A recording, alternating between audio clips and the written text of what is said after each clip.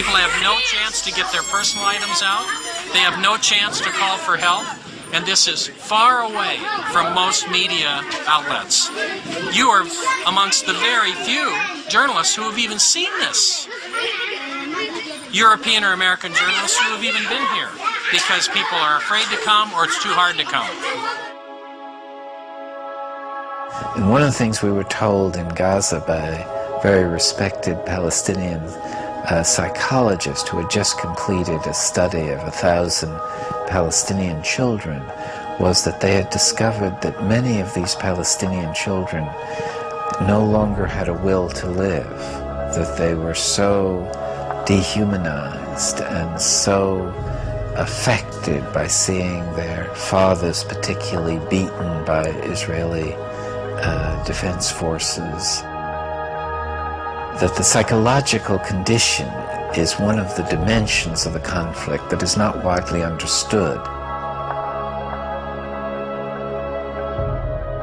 Palestinians called for an international observer force that would stop the violence, but this action was blocked by Israel.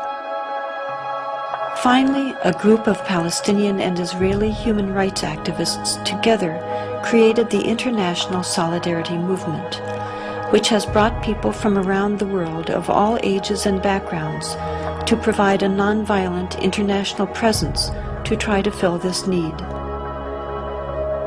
Rachel Corey, a 23-year-old American student, went to Gaza to join in these efforts, sending back emails to her parents. I have been in Palestine for 2 weeks and 1 hour now, and I still have very few words to describe what I see. It is most difficult for me to think about what's going on here when I sit down to write back to the United States. Something about the virtual portal into luxury. I don't know if many of the children here have ever existed without tank shell holes in their walls, and the towers of an occupying army surveying them constantly from the near horizons. I think, although I'm not entirely sure, that even the smallest of these children understand that life is not like this everywhere. It was Sunday afternoon in Charlotte, about noon actually, and I received a phone call, and my son-in-law, Kelly, was on the phone, and he asked if Craig was there. And something about the way he asked made me realize, I felt right away that something was wrong. And then I asked, why, Kelly? And he hesitated for a minute, and he said, we've had some very sad news. And then my daughter, Sarah, I could hear her in the background, and she got on the telephone, and she said, Mom, it's Rachel. And I think the first words out of my mouth then were, is she dead?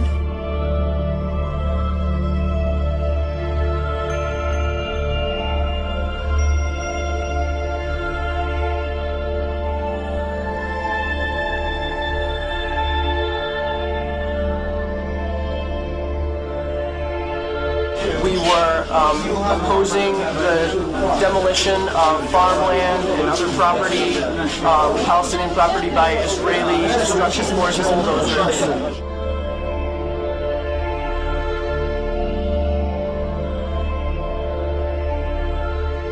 And the bulldozer drove up, and it kept going, and she tried to move back, but she couldn't move back, and she got caught underneath. She got caught underneath the bulldozer. Many other internationals began to surround the bulldozer and yell at it and tell it that there's somebody there, and it did not stop.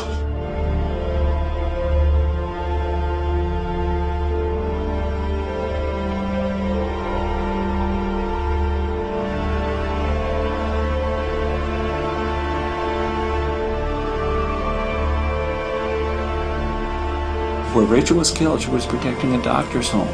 And that's important to realize. And the 3 children, his wife, she knew that family, and that doctor felt that Rachel was like a daughter to him. He bought that house. It was in the middle of the neighborhood. There were other rows of houses between his house and the border.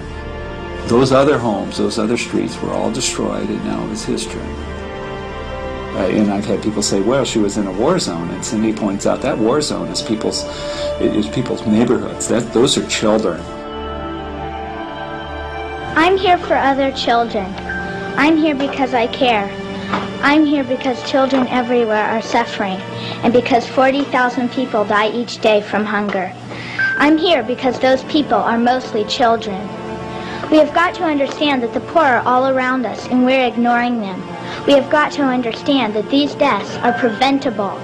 We have got to understand that people in third world countries think and care and smile and cry just like us. We have got to understand that they are us. We are them. My dream is to stop hunger by the year 2000. My dream is to give the poor a chance. My dream is to save the 40,000 people who die each day. My dream can and will come true if we all look into the future and see the light that shines there.